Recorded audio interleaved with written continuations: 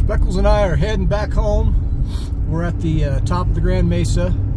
I'm actually getting off the mountain a little late. Usually you don't really want to be up here at night too much, but you can't see, but Island Lake is down there. Like, yeah, you can't see it all there, but Island Lake is down there, and then on up here a little ways is the lodge. It's a good place to go get a bite to eat, or they do snowmobile rentals, which is pretty cool. I'll show you what it looks like up here.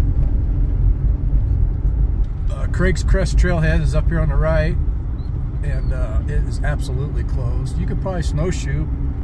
Probably wouldn't be able to make it to the top, but yeah, you can't tell, but that hill right there is like, it's almost straight up and down. I imagine there's avalanches there. In fact, there's signs that say avalanches, avalanche area. And then up here on the left is the lodge. You can tell by the canoe, which you can't hardly tell, but that's a canoe on top.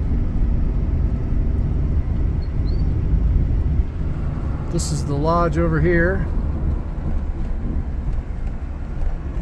It's pretty cool. Try not to hit this guy.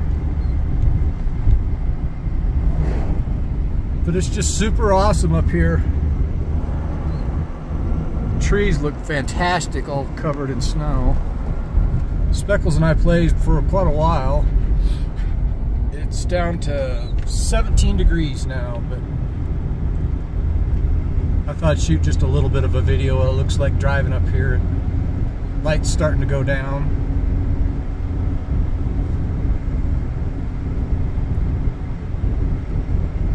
It's hard to believe down in Grand Junction it's just kind of wet, basically.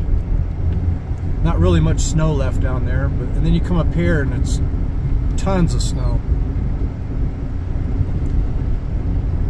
10,000 feet up here.